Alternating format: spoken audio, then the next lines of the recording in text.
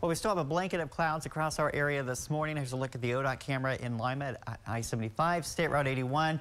But the roads are nice and dry. We had a few sprinkles move through a little bit earlier. Numbers down to about 49 degrees and a slight wind chill out there. Those winds a bit on the breezy side from the northwest, ushering in a drier and cooler air mass here. That wind chill right now at 44 degrees. Here's a look at the radar. Again, and some of this rain you're seeing on the radar returns to our east are a little overdone. Not all of this is reaching it from the cloud to the ground, but a few sprinkles out there from Finley to near Kitten this morning.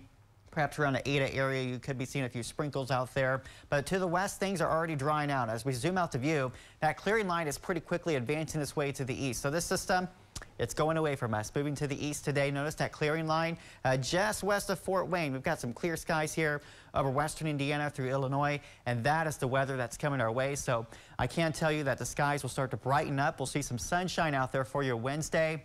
And this quiet weather continues through tonight. You notice a system right here across the Dakotas down through Nebraska. I point that out because that is also a system that will head our way, but not until tomorrow. So we will be tracking a quiet little period of weather here today and tonight. And then tomorrow we'll have our next chance to see some showers. This morning temperatures, again, not too bad because we've held onto the clouds, keeping those temperatures in check. Cooler air to the west, and we will be seeing those cooler temperatures for our nighttime lows really start to work in as we head into tonight and really for the next several nights. So talking about the sunshine here, here's a look at your sunshine forecast. Notice the clouds right now, but by 10 a.m. we're going to a partly cloudy sky, and this afternoon we'll see that partly cloudy sky eventually give way to mostly sunny skies as we head into the evening hours. You notice tomorrow a little more in the way of clouds, and we should see a little more sunshine once again as we head towards Saturday. So let's talk about that here and show you and confirm that with SkyCast. By 11 a.m.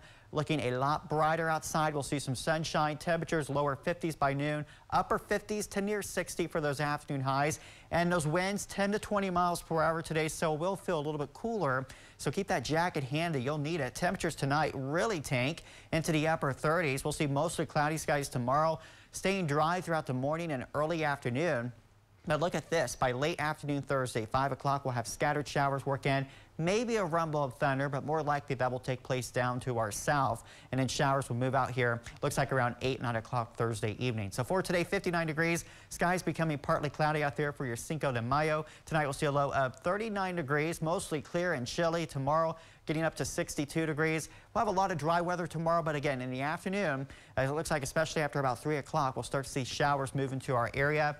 Heading into Friday, we'll see a partly cloudy sky, a few showers, but a lot of today will be dry. Dry weather for Saturday, and then some showers still possible for Mother's Day, especially to the south. Temperatures, though, staying chilly as we see highs only in the 50s for the upcoming weekend.